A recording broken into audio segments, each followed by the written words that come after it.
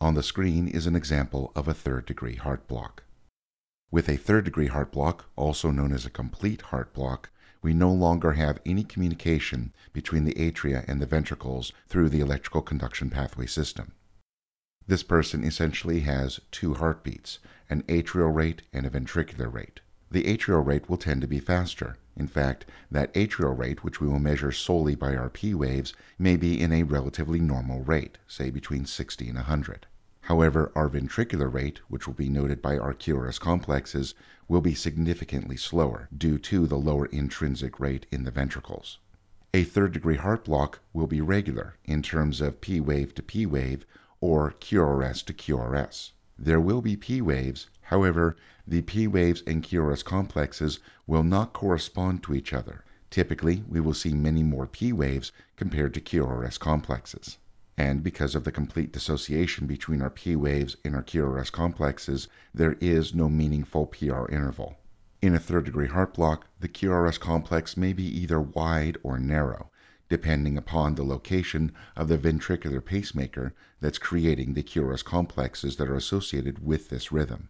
If the ventricular pacemaker is higher up in the heart, say towards the junction or the bundles of His, then we may see a narrow QRS complex. And if our ventricular pacemaker is lower in the heart, say along the Purkinje fibers, then we will see a wider QRS complex. This rhythm is a systole. There is a complete lack of any energy detected by the ECG, and this will display on the screen as a flat line. The lack of energy detected may be due to the lack of energy within the heart, or it may indicate equipment failure, such as a misplaced lead. None of the 6 criteria that we use to evaluate an ECG is applicable in a systole. On the screen is an example of atrial fibrillation, or AFib. Let's walk through our 6 criteria so that we can evaluate this rhythm. First, note that the rhythm is fast. Atrial fibrillation can be at a normal rate though, but this particular rhythm is roughly 140 beats per minute. Second, note that the rhythm is irregular. In fact, it is irregularly irregular with no defined pattern. Third, there are no P waves. Instead, we have small fibrillation waves because the atria is simply quivering in the patient's chest because of the chaotic energy that's present. Because there are no P waves, the questions of is there a QRS complex for each P wave and is the PR interval normal are meaningless. And lastly, note that this is a narrow complex rhythm. On the screen is an example of an atrial flutter rhythm. This rhythm is similar to atrial fibrillation in that the atria are sending out signals outside of the normal conduction system. Using our 6 criteria, we note that the rhythm is fast compared to normal. The rhythm is also regular, but there are no P waves. Instead, we have sawtooth-like flutter waves in their place. Since there are no P waves, the questions about if there's a QRS complex for each P wave and PR interval are meaningless. And finally, the QRS complex is narrow.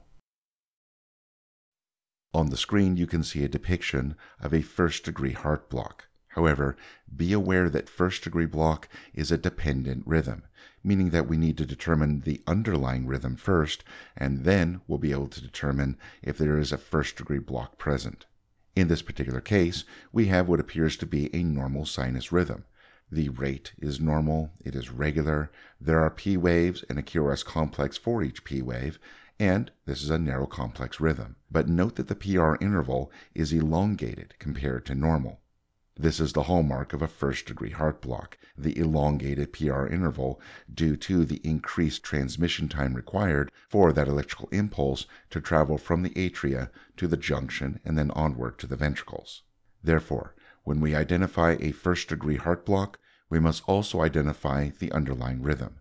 In this heart rhythm, we would call this a sinus rhythm with a first-degree heart block. On the screen is an example of a normal sinus rhythm.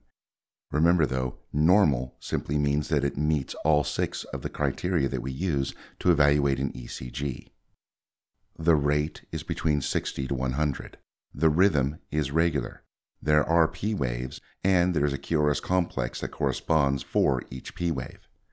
The PR interval is normal. If this was printed out, we would see that it is between 3 to 5 small boxes, or 0.12 to 0.2 seconds. And finally, this is a narrow complex rhythm. On the screen is an example of a second-degree Mobitz type 1 heart block. Let's use our criteria to analyze this rhythm. A second-degree type 1 heart block is generally at a normal rate. However, it is an irregular rhythm, and at times may appear to become bradycardic or slower than normal. There are P waves present, however, we do not have a QRS complex for each P wave. And we quickly notice that there are differences in our PR intervals from one cardiac complex to the next. We will see a gradual lengthening in our PR intervals until eventually we have a P wave that is not followed by a QRS complex.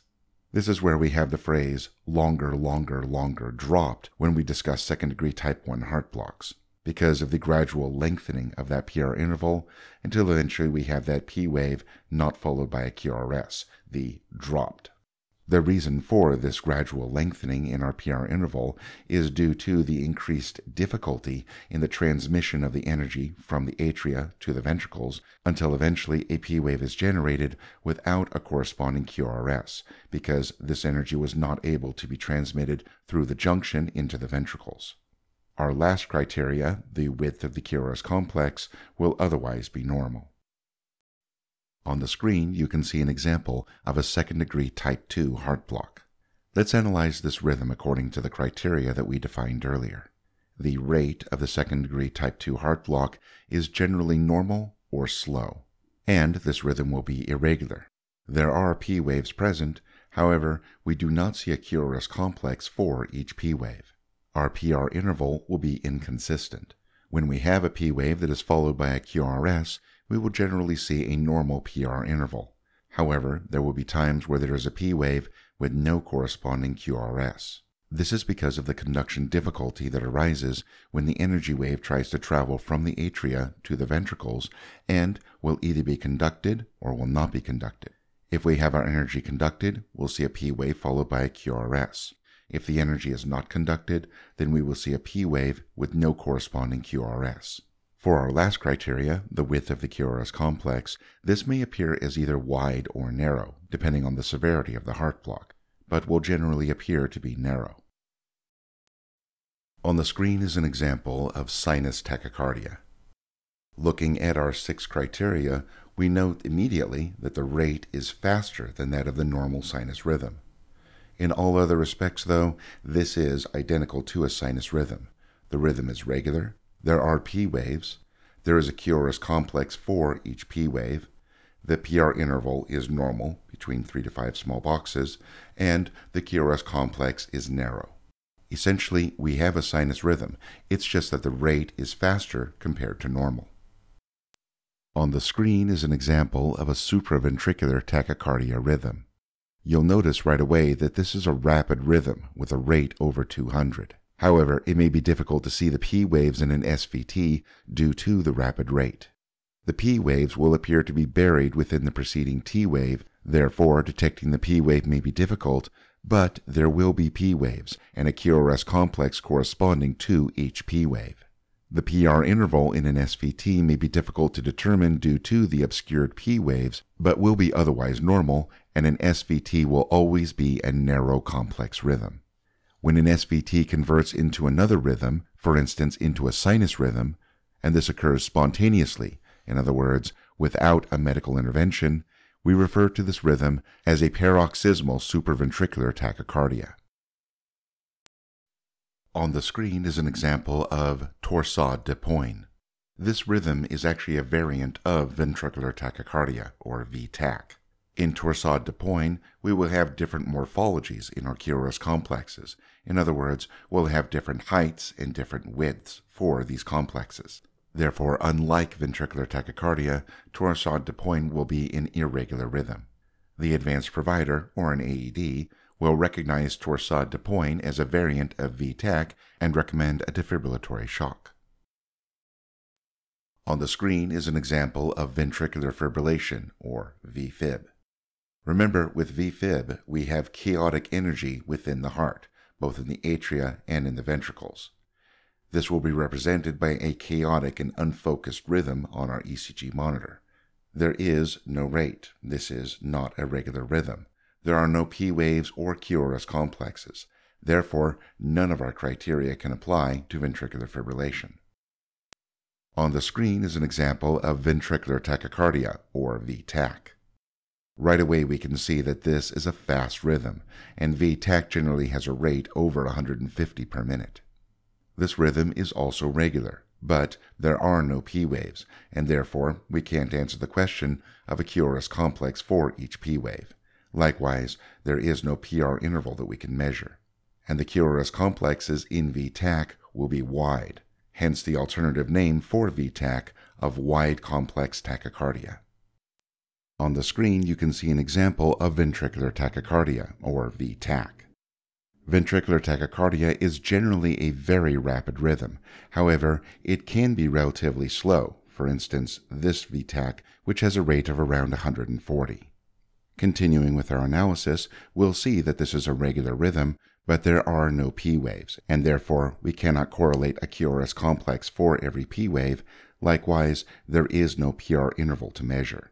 Finally, VTach will always show wide QRS complexes.